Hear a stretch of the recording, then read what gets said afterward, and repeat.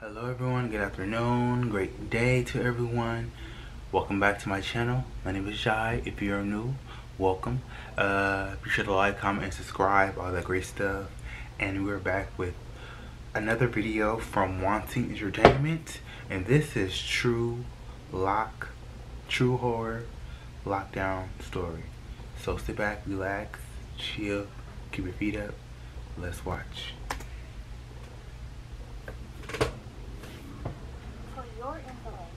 This story is not my personal story, but is one of my friends.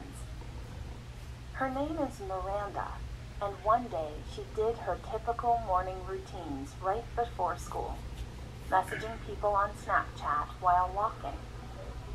Around 20 minutes later, she arrived at her school. Oh. However, then she immediately realized wrong place at the wrong time. Weird. There was no one outside of the school. At first, she thought that everyone just entered inside, or that she was kind of late, so ended up shrugging off and quickly walked into school. She tried to message that's what I would think too. But no one responded at that time. No service? But I have full bars on my phone though. The inside of the building was quiet when she entered, and she noticed that there was also no one around. She was even more confused and didn't know what to do. She began to walk to her class. As she went past the cafeteria, she saw that there was only one person in there, and his head was down. Oh my God. She was about to pass by, and at that moment, she realized that there was blood below the person. She froze in the spot. Just then, her phone buzzed, and it was a Snapchat notification from one of her friends. Hey, there's a shooter in the building, and the person already shot a few people. Uh-oh. Obviously, Miranda freaked out at that moment. She started to run out of the building. To tell the truth, Miranda was a very lucky girl. As Miranda ran out of the building, where's the police? Where's the sirens at? I don't hear anything. That was next to the exit didn't see her because he was stabbing a student at the same time. After the cops entered the building, the massive killer already killed himself.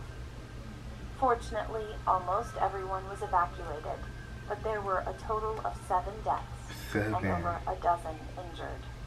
One of Miranda's friends, who didn't respond to her, was one of the people that were killed. Oh my God. Actually, her friend was the one in the cafeteria that was laying his head down.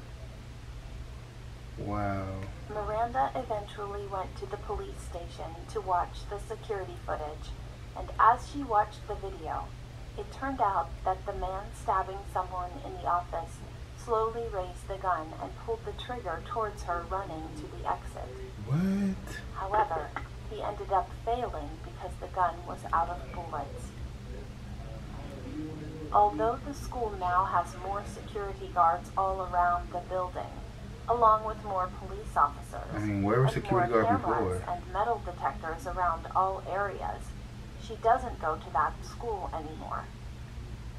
If he had one more bullet, she would have been a goner. She thanks God every day that she eventually had survived from hell. Man, that's tough. At school, I heard situations like this. A lot of situations, school shooters. You're not safe in certain situations. It's just crazy. Crazy. Always crazy. So yeah.